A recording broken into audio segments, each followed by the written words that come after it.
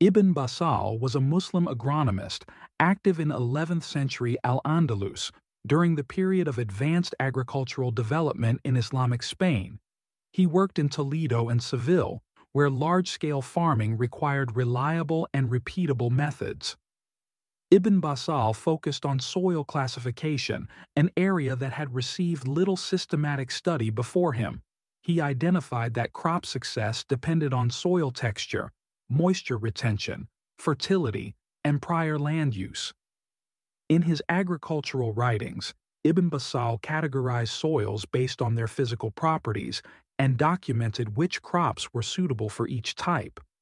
This allowed farmers to match crops to land, reducing failure rates.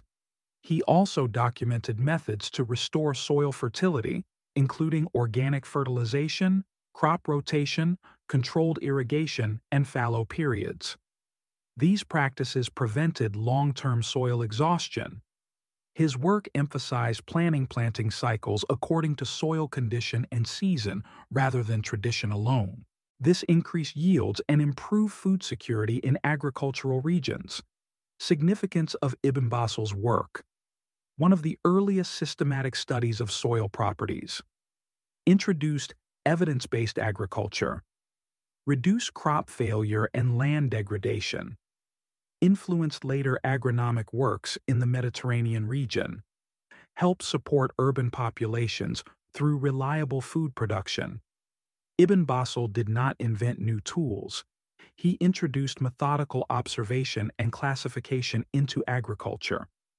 His work represents an early foundation of soil science, developed centuries before modern agricultural theory.